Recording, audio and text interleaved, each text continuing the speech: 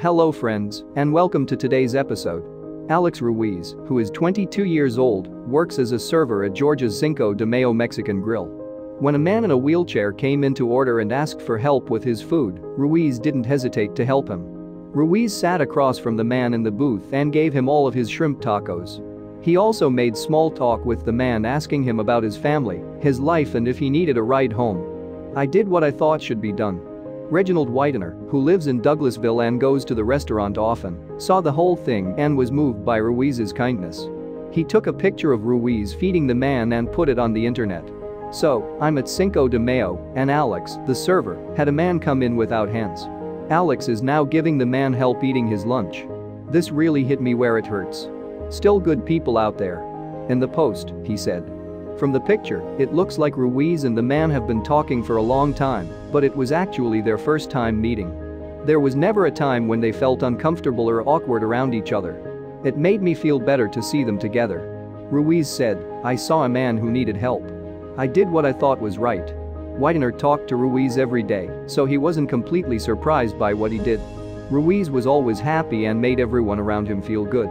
It made him happy to help people who were in trouble. He deserves every good thing in his life, bless this man.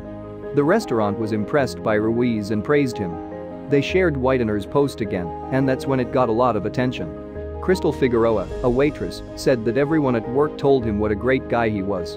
The internet loved this act of kindness right away and sent Ruiz blessings and love. That just isn't something you see. Someone who gives food to a stranger. Wrote one person, dude, kudos. We, as people, need to be doing that. We need to help each other instead of making fun of each other. Sir, I tip my hat to you, said someone else. I hope his other tables also gave him good tips. He deserves all the good things that happened to him.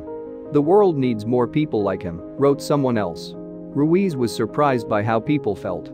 He didn't think anything like it would happen. I didn't want it to get so much attention. He said, I just wanted to help.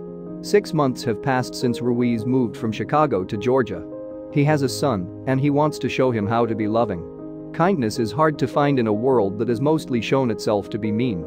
We tend to be more cautious and negative because of this.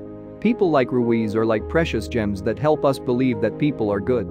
They need to be cared for and encouraged so that one day, being kind and caring won't be so unusual. That's it for today, friends.